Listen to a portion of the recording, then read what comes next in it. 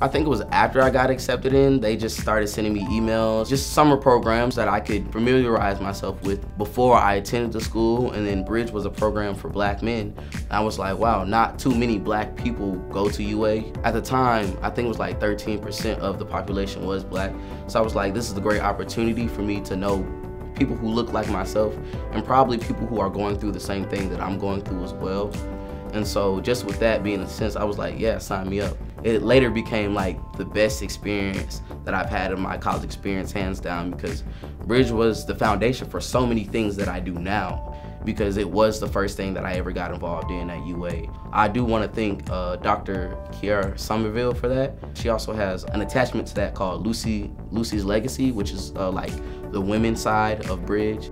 The best advice I would give young men looking to the program is go all in. Like, you're not losing anything. If anything, you're gaining so much from the Bridge program. It's your first year experience.